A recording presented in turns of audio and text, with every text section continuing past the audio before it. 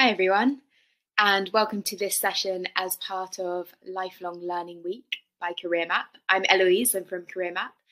Maybe you recognise some of you from other events in the past. And this session is with Pearson, and we're going to be talking about returning to learning, how higher technical education can support your career aspirations. And so we'll have Rebecca, Tom and Paul on from Pearson in a moment. But first, this session will be recorded, so if you have any questions or things that you want to return to at the end, don't worry, you will have the recording, and you also have all of the links that you need to go and find out further information for. If you have questions, type them in the chat. You can also introduce yourself in the chat if you want, tell everyone where you're from, why you're interested in the session, things like that. You can just drop that in the chat, or you can use the Q&A function if you have specific questions. We'll keep an eye on those throughout, and then there will be also an opportunity to get all of your questions answered at the end. If you have any technical issues, or if anything is you can't hear us, you can't see us, or anything like that, drop that in the chat as well, and I'll keep an eye on that and try and fix it for you. Other than that, I think that is all from me, so I will hand over to the Pearson team to tell you more about this session. Hi everyone, good morning, and thank you very much, Eloise, for introducing us today. So we're really happy to be here today and to welcome you all to today's session. My name is Rebecca Mameli, and I'm the Strategic Lead for Higher Education Research and Qualifications at Pearson. And I'm really pleased to be joined by Paul Rolfe, who's Associate Principal Employers and Stakeholders at the Chichester College Group, as well as being the Director of the Sussex and Surrey Institute of Technology. We're also really delighted to have Tom Ticehurst here with us today. Tom is a student, a real-life student, studying a Higher National Diploma in Cloud Computing at Chichester College. So our session today is going to focus on higher technical education. What is it? Why is it a great choice? Where it can take you, and what it's really like to do this type of learning. And as Eloise said, there'll be plenty of time for questions in the sort of second half of today's session, but please do pop your questions, discussions, whatever it is you'd like to learn, do start popping that in the chat. So I'd like to start by thinking a little bit about what is higher technical education. Some of you may know, some of you may be a bit baffled by the phrase. So generally speaking, higher technical education is studied by those who are over 18. So this is post-secondary school study. And in fact, over half of those studying higher technical qualifications are actually over 25. That's in England. So there's a really good, strong adult market for this type of learning, a very, very broad spread of ages taking this type of study. So higher technical education is, of course, higher education, and it's usually at a similar educational level to the first 2 years of an undergraduate degree. And sometimes that's known as level 4 and level 5, and you'll sometimes hear this type of learning referred to by level. But broadly speaking, it's the first 2 years of that undergraduate degree. So a really good example of this type of education is the Higher Nationals. And they take the form of the Higher National Certificate and the Higher National Diploma. Now, there are other types of qualifications in this space, but we're going to focus today on the Higher Nationals. So courses of this type are very career focused. They're built with employer input to ensure that everyone completing them is on the path to a career, or if they're already in a career, that this is going to support them in their career progression and upskilling or learning new skills. It's also worth knowing that there's been quite a lot of focus of late in England specifically on this type of education, on higher technical. So the Department for Education at the moment is investing a lot into higher technical education as part of a commitment to improving and diversifying routes into skilled employment and also access to higher education. So why is it a great choice? Why is higher technical education a great choice? I'd like to give an example to illustrate this. So on the slide there, you can see Chris Meredith. Now, Chris was the 2019 BTEC Student of the Year and also the Apprentice of the Year for the same year. And there he is receiving his awards. Chris's story is really inspiring. He completed a Higher National Certificate and a Higher National Diploma in civil engineering at Leeds College of Building. So he did his full journey, higher national journey at that institution. And as a result of doing that study, he was able to progress on. And at the moment, he works for Jacobs Engineering, where he's involved in the technical design of highways, and he uses 3D visualization models and drawings to do this. He works with project teams all over the world and is really instrumental in solving complex civil engineering problems for the company he works for. So I love this story. It's a really fantastic outcome for Chris and an example of where higher technical study can take you. There are also some studies that have been done to look at the earning benefits for students who take higher technical education.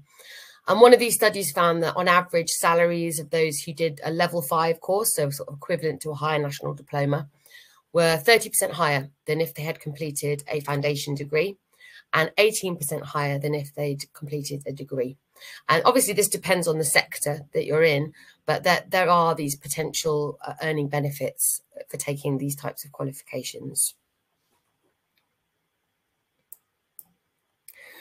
I'm going to tell you a bit more now about the higher nationals, what they are and what they can do. So Pearson, which is where I work, design, develop and promote these qualifications, and we have done for many years. We really believe in their value for students. They are globally recognised qualifications, and in fact, they're delivered in over 50 countries worldwide. And we have over 50,000 registered learners worldwide every year. They are designed to provide routes into and through employment. And to make sure this happens, we work very closely with employers, with professional bodies, with students themselves, with providers of higher ed technical education and many others to ensure that we are putting the right content and assessment into the qualifications to ensure the outcomes that students want. So entering employment, progressing in study, etc. That's really important to us. The main places you can study in the UK include further education colleges, some private colleges, some universities of higher nationals, and of course the new institutes of technology. So these are new institutes that have been set up by the government specifically to deliver higher technical education. And you're going to hear more about this in Paul's section of the session coming up in a bit. So in short, the higher nationals are very well respected examples of higher technical education, and they could be a great choice for you if you're looking for a career focused course. They are also student loan funded in England, which means in the same way that you can get funding for a degree, you can get funding to complete a higher national.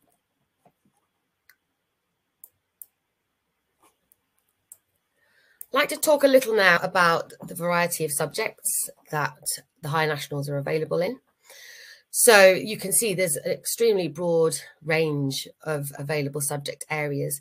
Some of our most popular and well-known are in engineering and construction, digital and business. So what one might refer to as STEM, so very technical areas, but it doesn't stop there because we do have high nationals available in a broader range of subjects, from performing arts to music, all the way through to travel and tourism, hospitality, and early years, and also of course health. So there should really be something for everyone, I would think, within that. And when we're designing the qualifications, we don't just think about subject, we think about job role. So I'll just call out a few of the types of job role that we've been looking at recently in our development of qualifications. So business analyst, data analyst, software tester, cybersecurity technologist, construction site supervisor, engineering manufacturing technician, music producer, the list goes on. But this just to give you a taste of some of the, if any of those job titles ring a bell with you, or, they pique your interest, those are the kinds of things that you could hope to progress to after completing a higher national.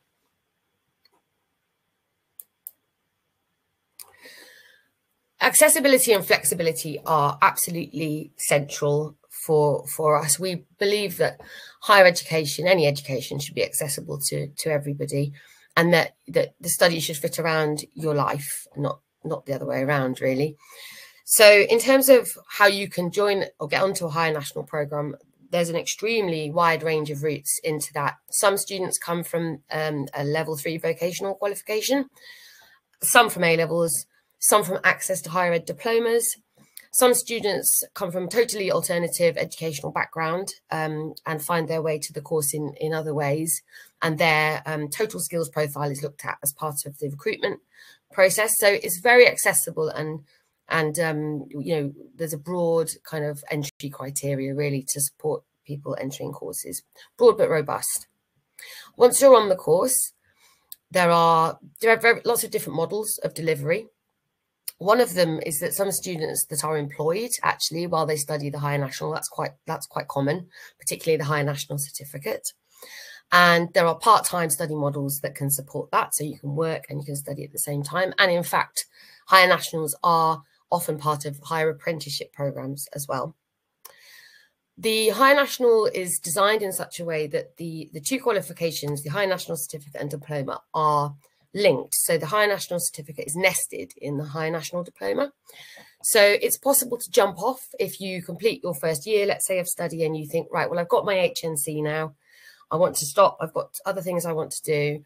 You can bank that, you can certificate, and then you can come back possibly at a later date to top up your study if that's something that you want to do. So that is always an open option for you.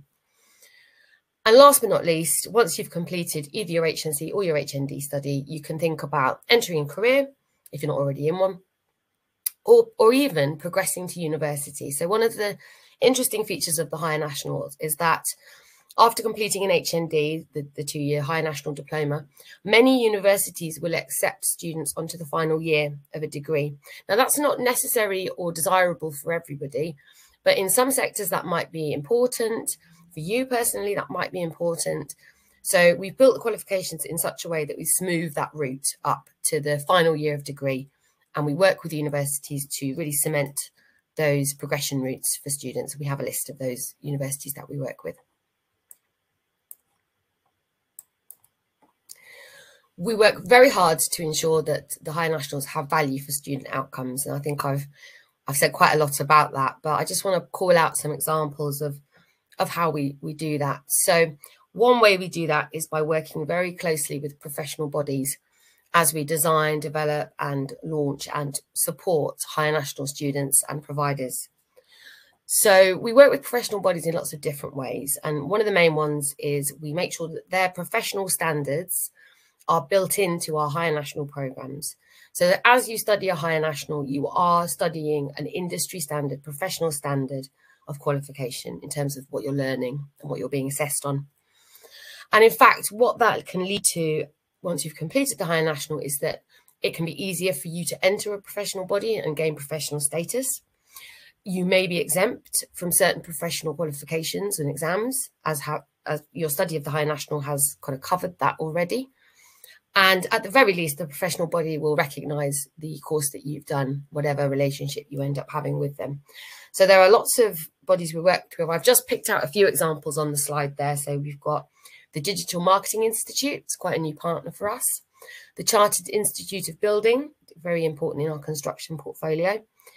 And let's pick one more, the British Computing Society. So you can see there's some key names there, but really this is something we aim to do in every Higher National that we build. Last but not least, I want to talk a little bit more about recognition by industry.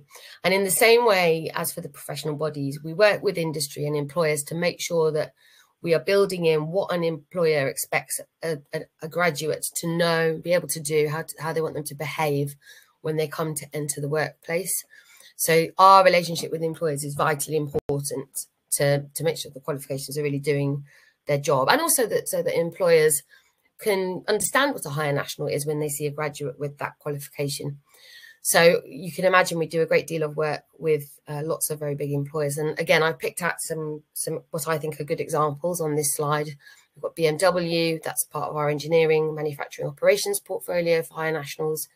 Tata Steel, we've got CompTIA, that's a computing, a digital organisation, BT. And the last one I'll mention is Amazon Web Services. So this is a really great partnership we have. Amazon Web Services and Pearson developed a Higher National in cloud computing. And we really came together to recognise that we're going to need globally lots and lots of skilled cloud engineers in years to come, given, you know, technological advancement. So we worked really closely with AWS to find out from them, what do people need to know to do, how to behave to be this person, to have this career. And we built the Higher National accordingly. And I'm actually delighted to say that Tom, who's the student on the call today, Tom is actually studying on this qualification. So hopefully we'll hear a little bit more about the reality of that experience from him. So I'm going to stop there, and I'm now going to hand over to Paul, who's going to hopefully bring all of this to life for you with a talk about what's happening at the Sussex and Surrey Institute of Technology. So over to you, Paul.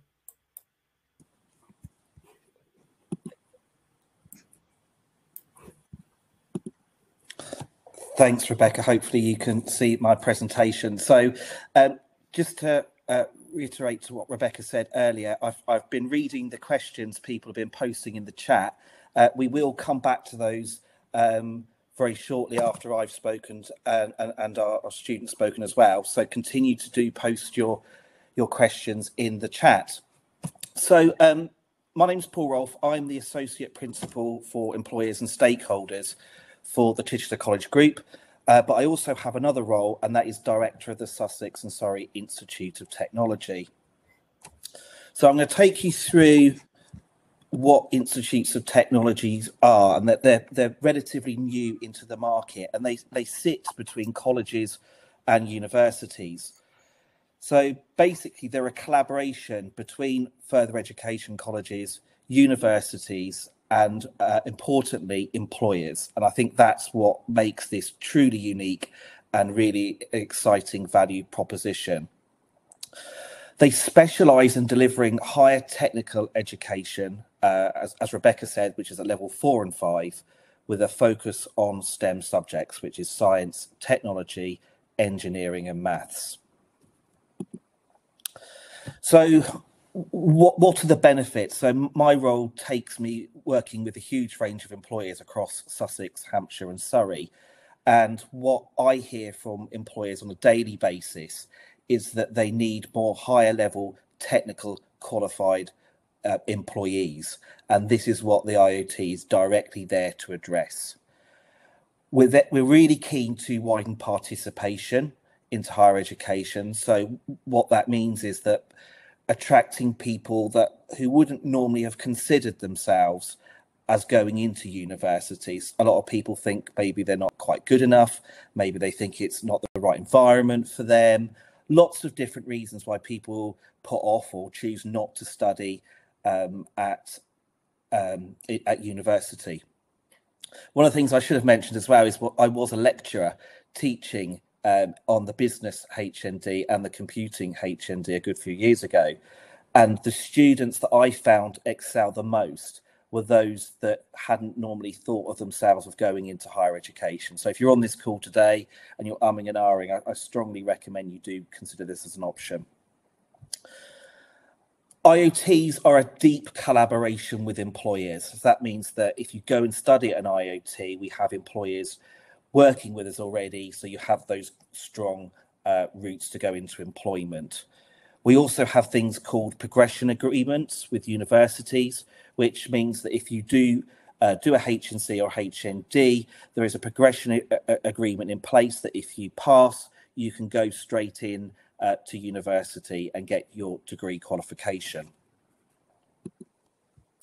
So for the Sussex and Surrey Institute of Technology, as I mentioned, it's a collaboration between further education and higher education. So our Institute of Technology is a collaboration between Chichester College Group, who I work for, Nescott, who are based in Surrey, and the University of Sussex and the University of Brighton.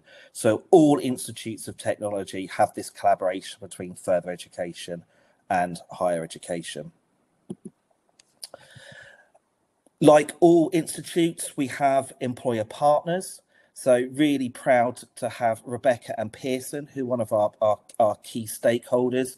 And we're working really closely with these employers to redesign qualifications. So it's not just what we teach, it's how we teach it as well. I'm very, very passionate to be making sure that we deliver qualifications for now and in the future, making sure we deliver them in a way that is flexible. And in that, I mean taking a blended approach to learning. So that is coming into college to learn, coming into university to learn, going into an employer and learn, and maybe some online learning as well. So there was a question earlier I read in the chat about whether these qualifications are delivered wholly online or wholly in classroom. It totally depends on the provider. I'm a firm believer that a blended solution tends to work well. So a lot of our qualifications have a blended approach. The other important thing I really want to stipulate at this time, again, is another thing I'm very passionate about, is assessment methods. So these programs have really flexible assessment methods. So it's not just about writing reports and essays. I really want to press that home, because writing reports and essays aren't everyone's strong point. So there's a complete range of assessment methods on these programs, from producing portfolios, from having recorded professional discussions, from doing videos, from posters, a whole range that play to candidates' strengths. So moving on to my next slide here, there are a huge range of a network of IoTs available around the country. So you can see those marked in orange. They're the ones that are available and active now. So you can have a little look to see if there's any in your region. And those that are in blue are currently in development and will be coming on stream in September 2023. So the one that I'm part of is Q, down there on the south coast, and we start delivery in September 2023. So in terms of our curriculum, what we've done is we've worked with employers, which all IoTs do locally and regionally, to be making sure we're putting on programs that are in the skills gap areas. So we focused on an IoT on 3 areas. They are digital, engineering and advanced manufacturing, and technical construction. So that's kind of white collar technical construction roles. So there are 3 priorities. And then we have 3 cross-cutting themes based on priorities locally. So one is medtech. So that's how technology is being used to treat illness and also prevent illness. And we're working with some great companies on that. Financial technology, fintech. So how technology is disrupting the financial sector. And then finally, environmental technologies, which are a huge priority for the nation. I have the pleasure of sitting on the government's Green Skills committee, a ministerial committee at the moment, working with a whole range of large providers, and this is a huge priority for them. So it's a career well worth looking at. What we're keen to do as well is to make sure all of our qualifications take on board key skills areas. So things like data analytics, big data, artificial reality and virtual reality, the Internet of Things, cybersecurity and artificial intelligence. So all of our programs have units that take on board those different elements as well, making sure we're preparing people for the workforce of the future. That was my kind of quick run through on Institutes of Technology. I just wanted to leave my contact details there for anybody that might need them. I'm happy to connect anyone with any other Institutes of Technology. I'm happy to answer any questions. So if anybody doesn't feel confident about putting a chat question in today, please do reach out to me. I work with a whole range of universities and colleges across the country, and I'm more than happy to answer any questions that I can. So thank you very much. Thank you, Tom. Not Tom, Paul. Thank you. That was brilliant. I think we do have some questions actually specifically relating to your session, but if people don't mind, we will leave that just for a moment while we speak to Tom Ticehurst, who is our student here today. So Tom, are you with us? Hi, yeah. Hi, Tom. Hi, welcome. So we're going to talk to Tom now about what it's really like to study higher technical education, and a bit on why he chose this type of study. So first of all, Tom, can you tell us a bit more about the course you're studying? So as it was previously mentioned, it's on cybersecurity and cloud computing. So that means sort of how like you're going to protect the system from threats, and then we also have units covering like accessing a system where like you shouldn't have access, sort of like hacking into it, and sort of seeing like where vulnerabilities arise in old versions and why you should upgrade programs. That's sort of like an oversimplification of it, but I don't want to go into too much detail, um, and sort of um, like make it so people don't understand what it is, because when you're doing it, it's quite simple to understand, but um, like trying to explain it to someone else could be quite difficult because you don't want to go into too much detail and sort of like fry their brains at all. I think, yes, that would be me actually, because I'm not very technologically minded, I must say, but I can recognise how important that particular field of study is for the modern world and the world that we live in today, with all the cyber threats that various businesses and individuals encounter. So it does sound like a fascinating field of study. So actually, this is great. My next question was, what made you choose the course? And we do actually have a question in the chat from Thomas asking how you decided what you wanted to study. So yeah, would you like to answer that one for us? Yeah, so before I chose this course, I was doing a level 3 at Chichester College, and it was sort of pointed out throughout the year that this was something we could go on to. So when it came to like writing personal statements and looking at UCAS for courses, um, I kept this one in mind, sort of looked at it compared to the other ones.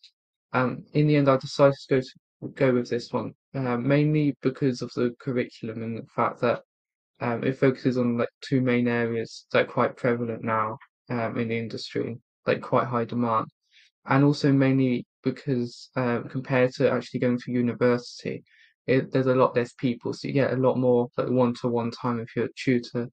If you're struggling or you have a question, it's a lot easier. You can just like put your hand up or just ask.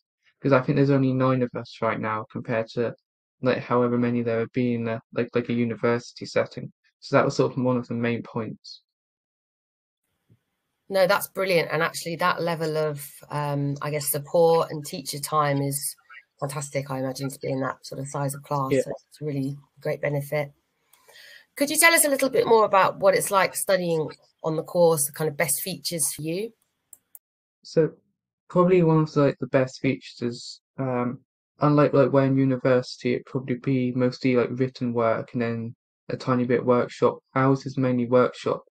So throughout this whole like term basically, from when we started up until the Christmas holidays, we've been working each lesson in like a workshop environment to develop our systems, which all sort of plays into an assignment. Because the assignment could have been all written if they'd wanted it to, but it's quite nice to get some hands-on experience because it means if we ever have to do the same thing in the industry, we don't just know the theory of it, we know like the actual application, how to fix problems, because it's never been smooth sailing. Every lesson there's always one issue, but it's the sort of issue that you'd encounter, and we sort of learn how to overcome it, and sometimes just how to ignore it and carry on, because sometimes there's no way to solve it. So we learn like which ones are safe to ignore, which ones we actually need to like deal with, and then sort of how we go about doing that. That's awesome. So it's actually sort of reflecting real life, really, because there isn't always an answer in a sort of working or any situation, really. And I love how practical and applied as a learning model that sounds. My last question is where you want to go next. And actually, Peter in the chat has also asked, what job or career are you looking to get into after completing your qualifications? So yeah, let us know where you want to go next. So I want to go into like penetration testing, which is sort of like taking a system, seeing which areas you can gain access to it, and then reporting back to a client.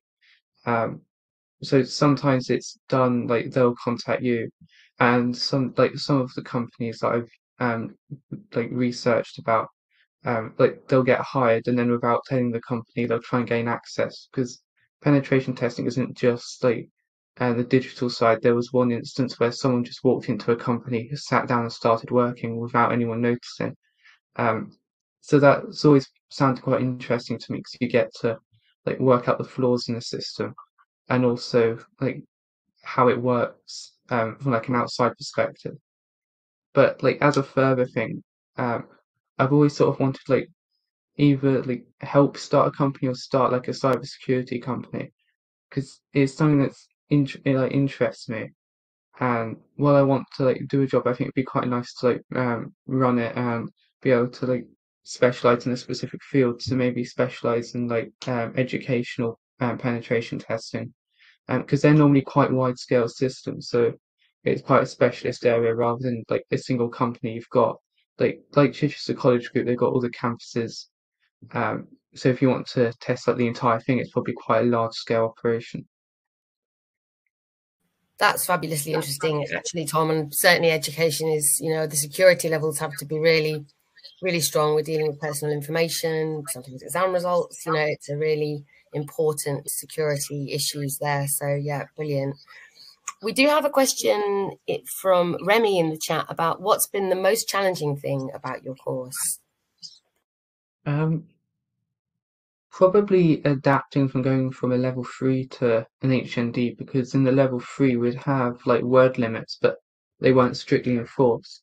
But now we sort of have not like extremely strictly enforced, but like more strictly enforced word limits and more rules about the formatting. So rather than just opening up a document and starting typing, we have to take into consideration how we're going to format the document, make sure we have enough references, and make sure it all sort of holds together, and also make sure we're like writing it in like a proper academic style, following all like the style set in the assignment briefs, rather than just like shooting out ideas onto the page and then going back through and reformatting at the end. No, that's really useful to know, Tom. And I think, when it comes to the world of work, there is that often a requirement to write something in a certain way or use a certain stylistic, whatever the company wants you to use, or there might be specifications that are technical and have to be written in a certain way. So I think it's starting to prepare you for those kinds of requirements as you progress through your career. There's a question from Freya, but I think, Freya, that's probably one that we can all answer as a group. So if I just want to say thank you very much, Tom, for that. That was brilliant. And you really did bring it to life for me. And I'm so pleased to see that there are students like you studying on the HN in cloud computing. I think, Polly, sorry, I just saw that you've asked about career path. I think Tom was talking about penetration testing as being an area that he was interested in going into. So I think you may have answered that. But like, to expand that a bit further, after the first year of this, once I've got the HNC, I'm going to try and look for like a technical support job role to sort of like gain like the first steps into going into industry, because it would be quite nice to get some qualifications, get some experience in that, because they're all skills you can transfer to a different company, the communication and working with clients. So I think it'd be quite good. And I've started looking at like what I need to enter into that. That's amazing, and that's further opportunity to apply what you're learning in real life. So brilliant idea. Okay, brilliant. Thanks, Tom. So what I'd like to do now is go back to the bottom of the questions. We have had a few coming through, so thank you very much for your engagement, and we'll try and answer as many of them as we can now. If Tom and Paul, you don't mind, I will either try and answer or nominate one of you, or we'll do it all together. So let's give it a go. So Dom has asked a question, first of all, what is higher technical education equivalent to?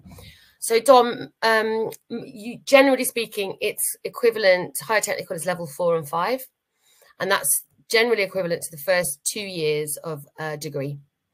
So that's probably the best benchmark that I can give you. There are some professional qualifications in this space as well, but generally speaking, all qualifications developed are developed against certain level descriptors, which are set by the Ofqual's, the regulator for qualifications, and some of the higher education type frameworks as well. So they all tend to be at the same level, but first 2 years of an undergraduate degree is the nearest parallel. Rebecca, can I just come in here as well? So the HNC is the equivalent of a first year of a degree. So what we have is quite a lot of students who will come and do the first year, then have a year or two in industry, then come back and study the HND part-time and then go and do the top up. I think that's the beauty of these qualifications, is that absolute flexibility. You could take them and do the HNC year 1 and the year 2 HND, then do the top up. So just like a degree, or you could stop off at any one of those points. There is another product, without trying to confuse everybody. There's something called HN Flex as well, and that's where some providers offer units of a HNC or a HND, which are accredited. So it means that you could just do one unit, see if you like it, and if it's something you want to do, you can then carry on. So there's lots of flexibility. And my advice, if you're interested, is talk to your local college or training provider. They should be able to provide you with advice and guidance. Thanks, Paul. That's a really helpful response, actually. And it sort of leads us on to Peter's question about, is higher technical or higher nationals available to anyone who's already done a degree? And yes, the answer is technically yes, but I think one of the challenges is possibly funding. And Paul, jump in if this has changed. But in my memory, I think if you've already done a full degree, it's difficult to get the funding again for that. The alternative might be employer funding for your study. And the example that Paul just gave of the HM Flex, that can be an employer-funded type model. I'm not sure what your situation is, but I think, with certainty we can say, I don't think you can get your student loan again. Yes. So just building on that, Rebecca, my advice is to talk to your local college or university or training provider. They have expert people whose job it is to help support this. Now, just to elaborate on something Rebecca said earlier, some apprenticeships have HNCs and HNDs embedded in it. So you can do the apprenticeship and end up getting these qualifications. The great advantage of an apprenticeship is that they're for any age. They are not age specific. And the other great news is the employer pays the total cost. So there's no cost to the person doing the apprenticeship. Excellent points, Paul. And I think, the next step there is to talk to the education provider that you're interested in, whether that's local or whoever that might be, because they'll be able to give you a wealth of information on the routes that you can take. Thomas asks, are there many routes into STEM? Right. Yes. I'm sure there are many. I mean, the experts for higher technical, I think, are on this call, but I can't speak for A-level necessarily or some of the other routes, but there's a wealth of ways in, from apprenticeships to upskilling in the workplace without an apprenticeship, to units of study, T-levels, of course, just coming online, that the DfE and the government are now launching, very focused on STEM areas. Existing vocational qualifications with things like engineering, construction, digital, so BTEC and many other types of vocational qualifications. So I think the short answer is there are many routes into STEM. Happy to chat, offline, or Paul, we've got these details. We can share mine as well, if we can support you any more with your explorations there. Beyond asks, how much learning is done online now, and have you adapted to teaching or providing education online? Can I ask you, Paul, to have a go at that one? Yeah, so it's a great question, actually. The answer to that is to do your research about the training provider of choice. So there's huge flexibility in the market. So you'll have some providers who will do it completely online, and we know that a lot of learners love that flexibility. So there's that product out there with various different providers. There's the other end where it's completely coming into classroom in a supportive classroom environment, the kind of traditional approach. And then there's in between where you get a mix of both. So in my experience, none of those are better or worse than another. It's entirely down to how you wish to study and the flexibility that you need. So the answer is do a bit of research with the training providers around you and nationally. Thank you, Paul.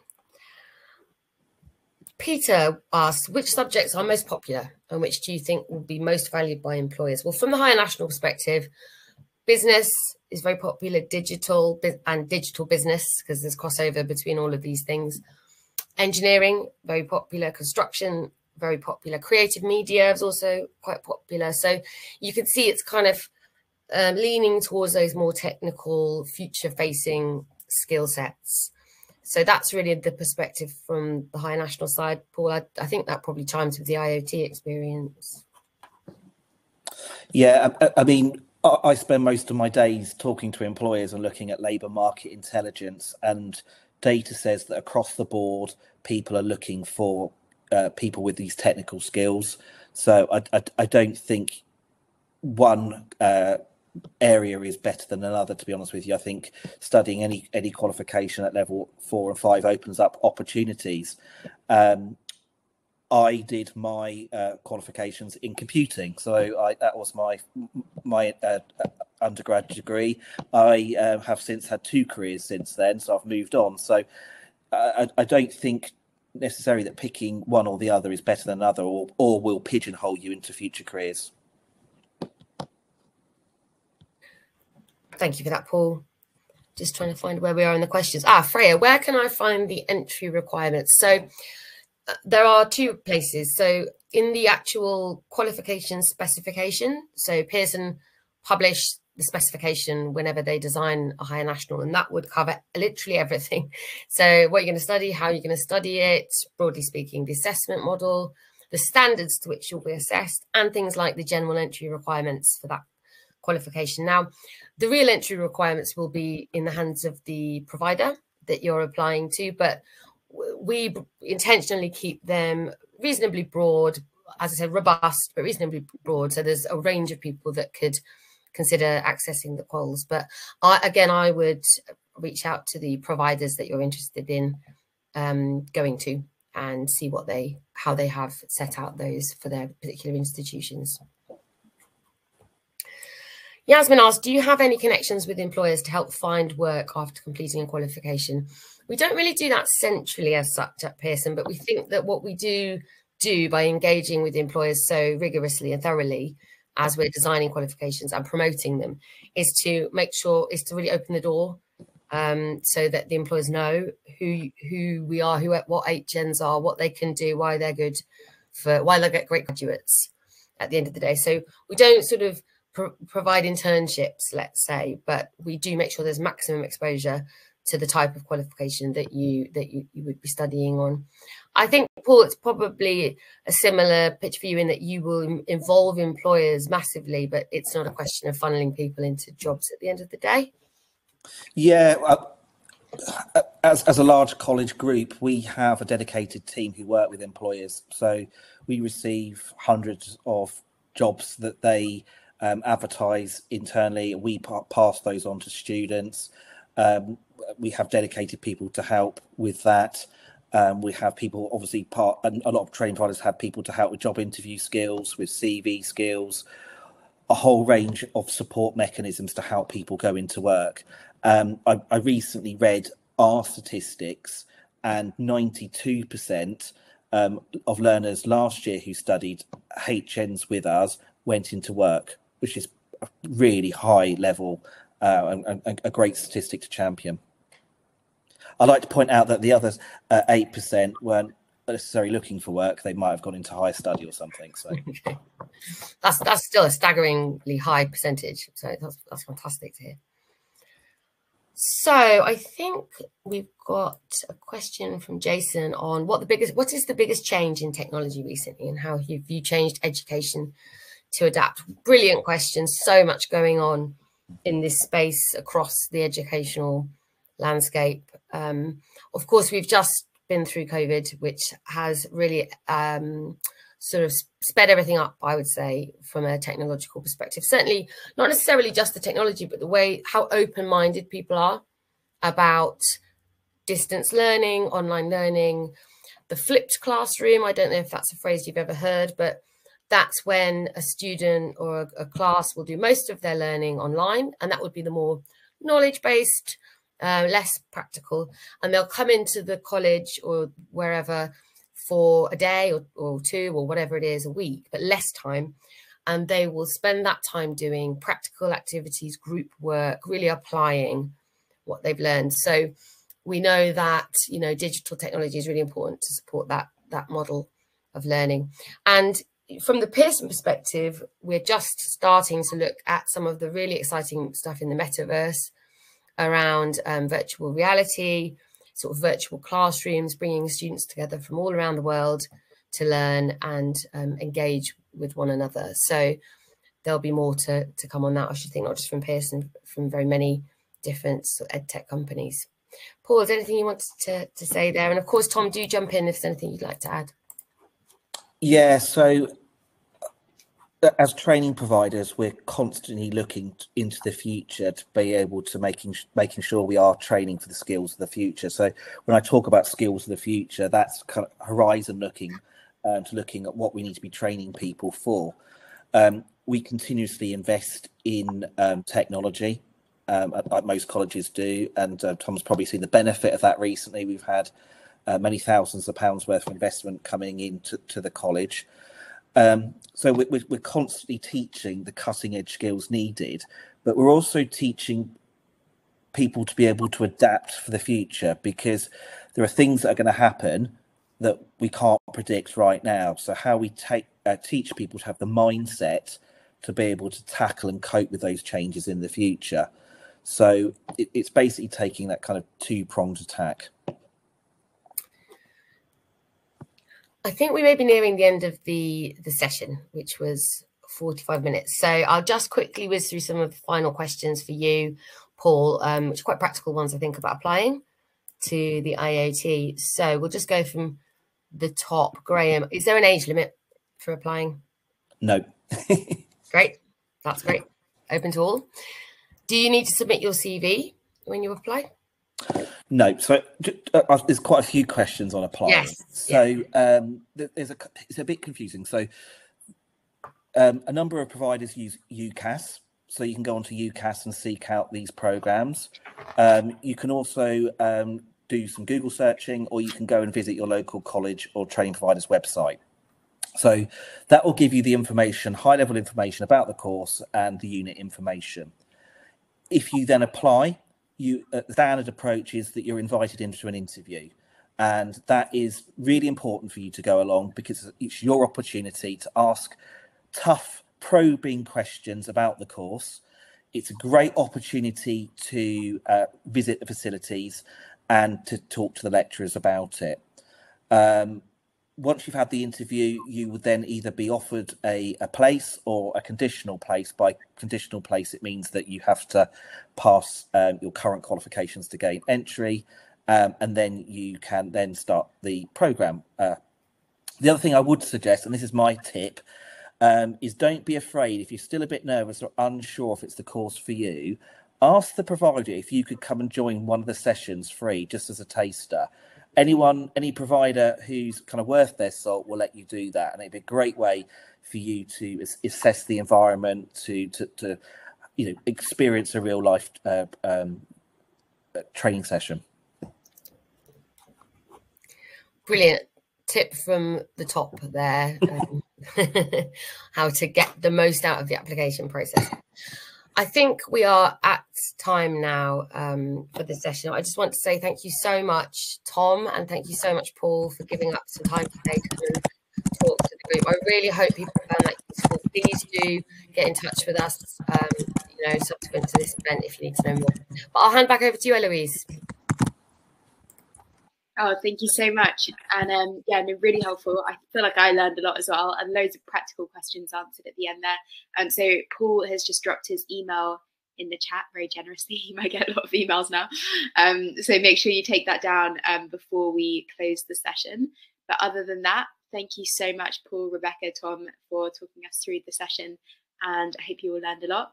This is recorded, so if you need to revisit anything, you can come back, find the recording, and we'll send out relevant links and things with the recording as well. Other than that, thank you so much. And hope you all have a great rest of your week. Thanks all.